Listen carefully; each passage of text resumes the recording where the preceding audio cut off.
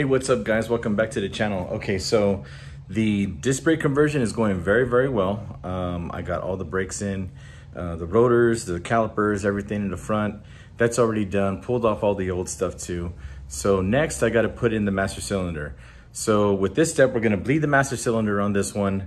This video, I'll show you how to bleed it with the parts that are applied or supplied with the CSRP package, and we'll go ahead and get started with this, and after that the next video will be the installation. Okay, we're back at the bench, and here's some of the tools and everything that we're going to use for this bleed. So we have a 1/2 inch, a 9/16. These are the two bleeding lines that were supplied with the kit. I really like this, so that way you don't have to, you know, put some hoses in here and put it in there and make sure you don't need anything else. This comes with it. You don't have to worry about that. So we're just gonna go ahead and jump into it. I'll explain as we go. So first of all, we gotta pop this guy off. There we go. There we go. You can see in there. Okay. So the front is actually the front reservoir. The front reservoir is the back, and the back reservoir is for the front brakes. So back brakes, front brakes. For some reason, it's like that. So after you take off the cover, you can use these guys. And what we're gonna do is we're actually going to put them where these plugs are. We're gonna take off the plugs. So what we're gonna do right now is we're gonna go ahead and take these out.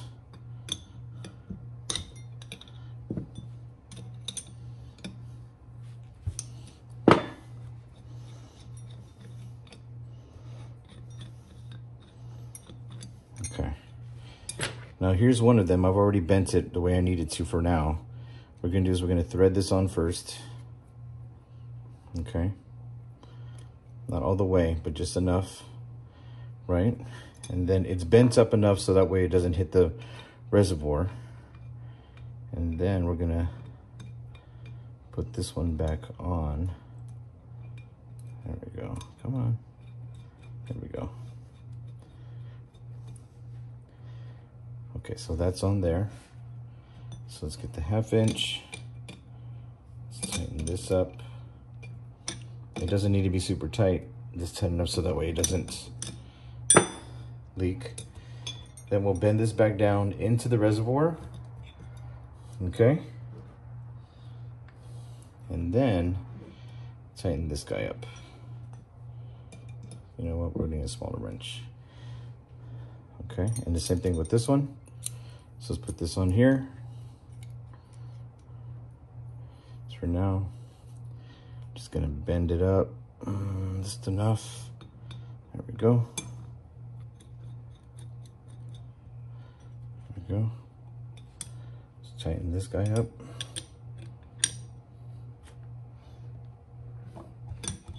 I think we can use a 1/2 inch over here. Nope. Okay, see 7/16.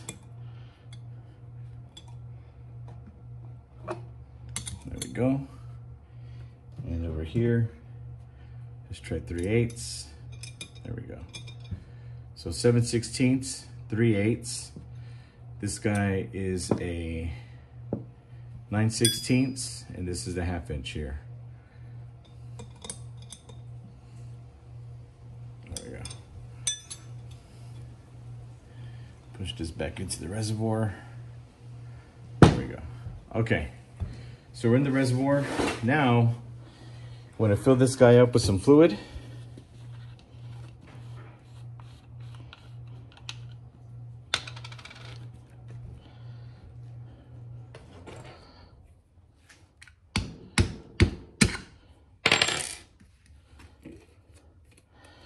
Now for my application, I'm using .3 and .4, different fluids.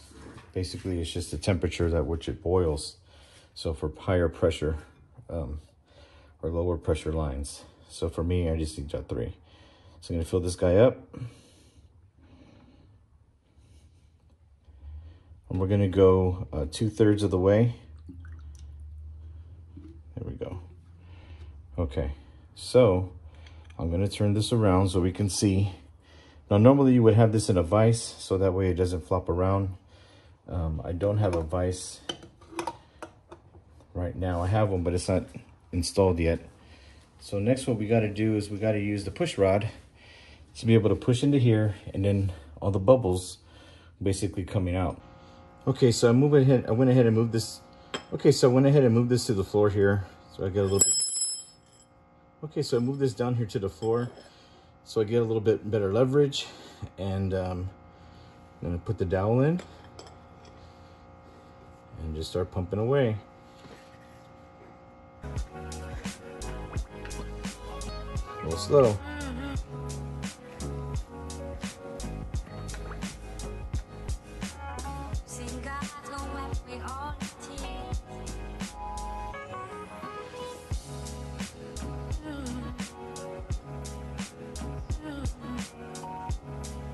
You can see the bubbles still in there, so you just gotta be careful. Just keep going. So all the bubbles are out.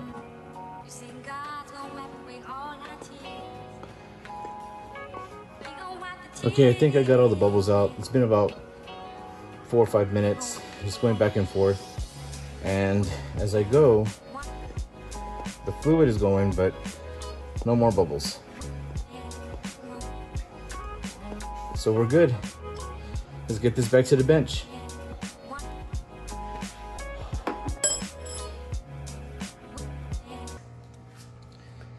Okay, so the master cylinder is bled.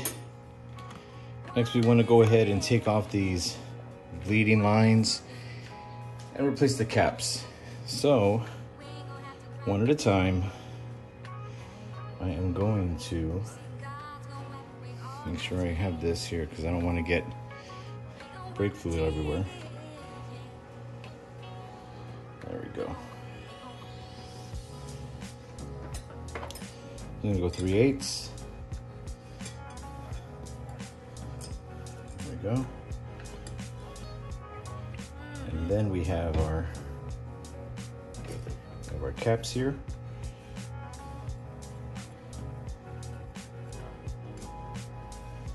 Now, put that in. There we go. There's one. Our 1/2 inch. No. 7/16.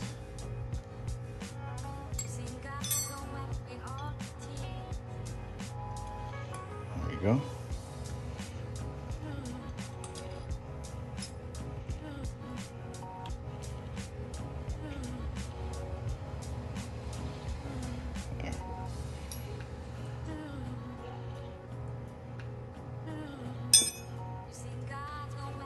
Okay, so we got most of it, all the bubbles out. Gonna fill this up pretty good now.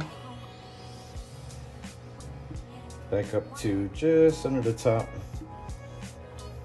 There we go.